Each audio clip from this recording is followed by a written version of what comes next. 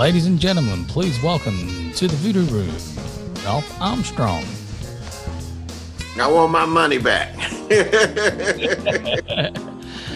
By the way, I'm glad we're doing this. I am writing a book on Aretha Franklin. Let me tell you something else about Aretha. A lot of people don't know. Aretha had a heavy, besides gospel, jazz background. She could tell you what to play. They got no water, they got no electricity, they got nothing, you know. I live in Detroit where we got water right there. There's enough water to drown half of Europe. Wow. Same thing every day.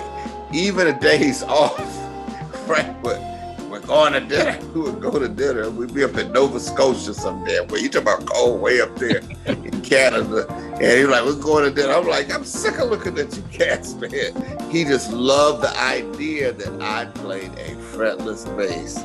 And he said, I'm going to call you to play. I'm going to call you to play. And I said, yeah, BS. He ain't going to call this black kid from Detroit. I wasn't more than 17, you know. And he called me and he said, Ralph, this is John MacLaughlin. I almost needed Depends. I don't know if you know what they are. They're like diapers. Okay. For men. Right. And if you're old, okay, we don't go into that. It's a nasty detail. So, bored, I don't know what being bored is. What is bored? I have book, I'm writing a book. I got like 36 bases in this room. Yeah.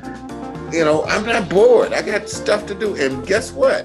10 years from now, I'm getting rid of all this stuff. Because I have to do maintenance on it, man. It's like work, you know.